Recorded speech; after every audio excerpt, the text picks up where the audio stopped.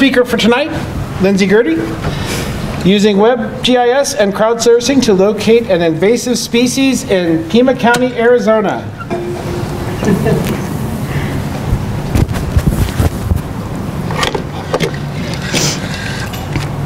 Again, for those of you who may not know me, my name is Lindsey Guidry, and my project was entitled Using WebGIS and Crowdsourcing to Locate an Invasive Species in Pima County, Arizona.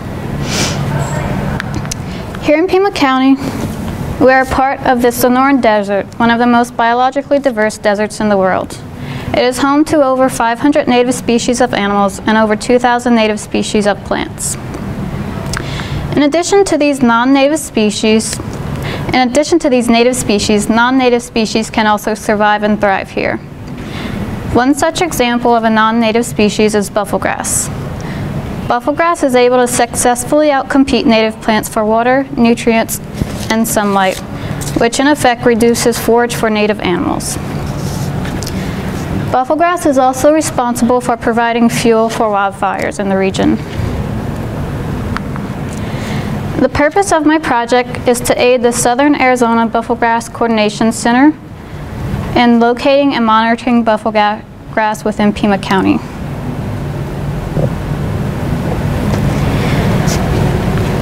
I did this by creating a web mapping application that relies on crowdsourcing to survey parcels in eastern Pima County for the presence of bufflegrass. So what is crowdsourcing? A good definition for crowdsourcing is that it invites the public to participate in scientific thinking and data collection. I chose to use crowdsourcing for this project because surveying over 420,000 parcels over 5,500 square miles is a massive project.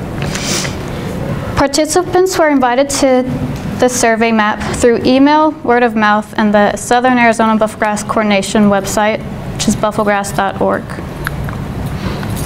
Some pros and cons of using crowdsourcing is, first off, it allows for the collection of large amounts of data over large areas in a short period of time. It also saves organizations time and money and can be continuously updated by participants. A downside to using crowdsourcing is that there is no way of predicting how many volunteers the project will recruit. Collecting data by amateurs is risky versus data collection by expert scientists. There's also the possibility that the results will be inaccurate for the survey. In this particular project, there's a good probability that some bufflegrass will be misidentified. So what does bufflegrass look like? Bufflegrass has two life stages, a green stage and a dormant stage. Both plants pictured are alive and well. Since bufflegrass can look like two different plants, it makes identification for the project that much more risky. Some quick facts about bufflegrass is that it's native to tropical and subtropical arid regions. Here's a map showing its world distribution. The areas in green represent its native distribution, which is located in Africa and southern Asia. The red areas show where bufflegrass has been introduced. Bufflegrass was introduced to the United States in the early 1900s. It was planted in Pima County in the 1940s by the U.S. Soil Conservation Service as livestock feed. The original planting of bufflegrass was located in the Santa Rita Experimental Range and the Santa Rita Mountains south of Tucson, as shown by the red polygon. By 1954, bufflegrass was found growing outside of its experimental range. Since then, bufflegrass has been growing exponentially throughout Pima County. By about 1975, bufflegrass spread 100 miles west to the Oregon Pipe National Cactus Monument. And in 1994, it covered over 25 square miles of the park. A major issue created by bufflegrass is that it has the ability is that it has made wildfires common in an area where wildfires are rare. Typically, native vegetation in the desert is intermittent and spread out. But with the invasion of bufflegrass, the landscape has been filled in. Because there is so much ground vegetation, fires are now able to spread over large areas. Here are a couple photographs of a bufflegrass invaded hillside, before and after its removal. The photo on the right is what the desert should look like, with bare ground and sparse vegetation. But as you can see from the photo on the left, bufflegrass has filled in the spaces between native vegetation. This increase in ground cover is how bufflegrass helps spread wildfires. Again, the bufflegrass invaded site on the left has plants in close proximity than in the right photo. After its removal, the vegetation is much more spread out. To create the bufflegrass survey map, I use a Pima County parcel shapefile from the Pima County GIS database. I use a state plane coordinate system, Arizona Central FIPS. To create the map, I created a new personal file geodatabase, and I created a domain bufflegrass presence values. Then I created 4 values for the domain. The 4 values were parcel not surveyed, bufflegrass present, bufflegrass absent, and bufflegrass indeterminate. Indeterminate just means that for one reason or another, the surveyor was unable to make a positive or negative bufflegrass identification within the parcel. I then added the parcel shapefile to the geodatabase, deleted all the fields, and added 6 new fields, which are shown in the table below. 4 out of the 6 fields are editable. The edit date and editor fields cannot be modified. They use the editor tracking tool and are automatically updated when a parcel's attributes are entered. I then assigned the domain bufflegrass presence values to the bufflegrass presence field and use the field calculator to set all the parcels to a default value of parcel not surveyed. Next, I created a new polygon feature class, used the editor toolbar and drew a polygon surrounding the parcels I wanted to include in the survey. I then clipped the Pima County parcels to the survey extent polygon. I initially started off with all the parcels in Pima County. Then I drew an extent around only the parcels that I wanted to include. And this is the resulting map with only the eastern parcels selected. The reason I chose only eastern Pima County is because the majority of the population is located here. With a larger population, the pool for survey participants increases, and also because a bufflegrass field fire in an area with a large population can have devastating consequences.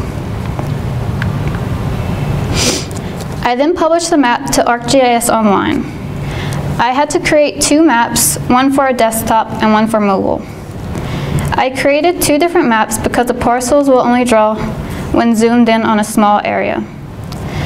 The scale for the desktop version can be slightly smaller than the mobile version simply due to the fact that a cell phone cannot handle as much data as a computer. I then created a web application for the desktop version and published it. So what happens if you're not zoomed in close enough to see the parcels?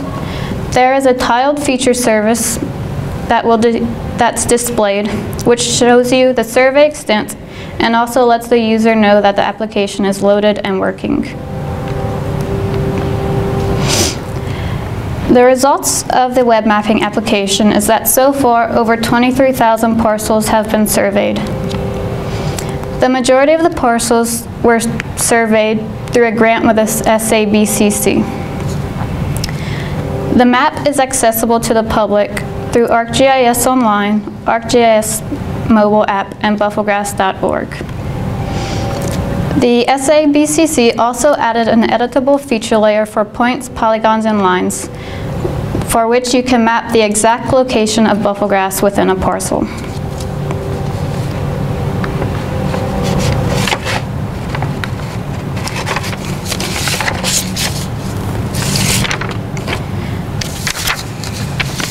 Here are some photographs. Oops, sorry.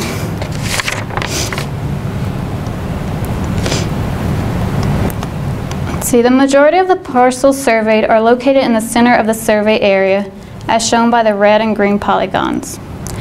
When you zoom in, you can see these parcels are surrounding the Tucson International Airport. This is because the SABCC grant project was located in this area.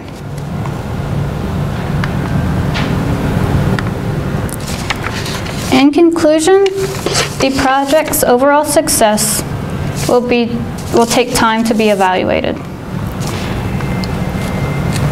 Its success will be measured by the number of participants and by the accuracy of bufflegrass identification.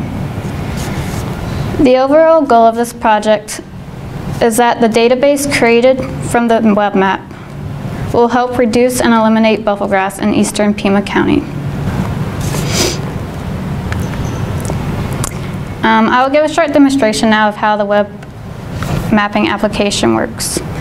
The web map is accessible through ArcGIS Online by searching for Bufflegrass Survey Map, and it's also accessible through the SABCC website, bufflegrass.org. Right now I'm going to use the Bufflegrass Coordination Center's website.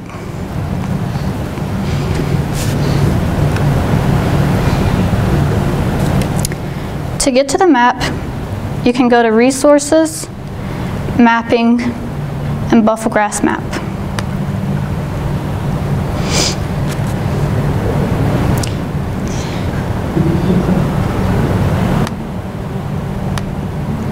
Let's see.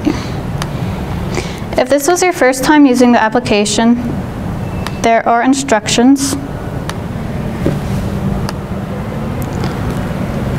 But since I've used it before, I'll just go ahead and do it. First, I'm going to enter a parcel or an address where I know bufflegrass is present.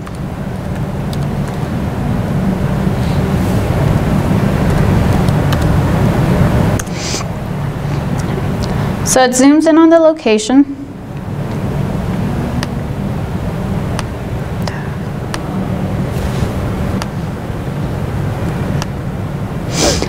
You select Editor, the parcel you want to survey, and you can fill in the fields.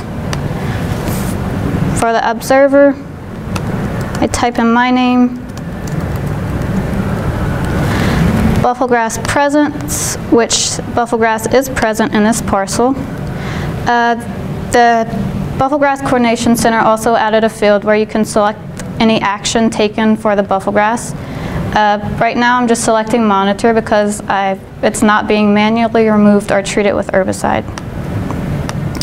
You can enter any notes you have about it, and then you can enter your email address.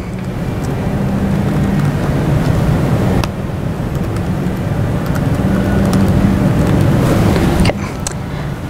You also have the option of adding a photo, which I actually have.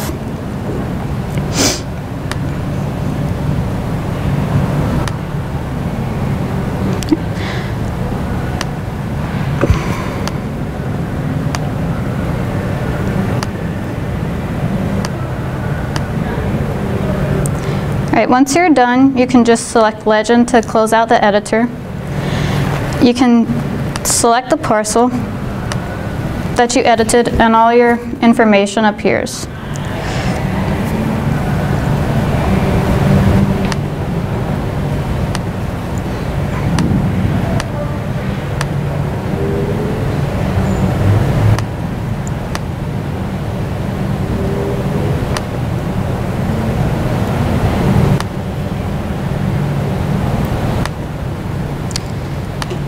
All right, if you wanted to view the picture, you can just click on the attachment and it loads a picture of the bufflegrass.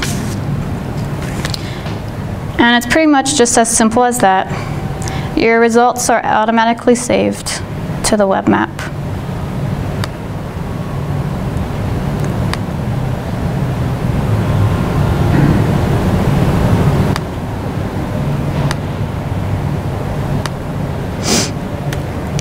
Right, and that concludes my presentation.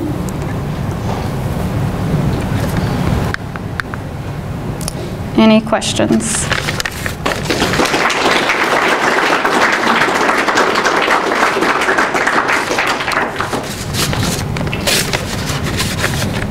Yes. Why did you choose this project?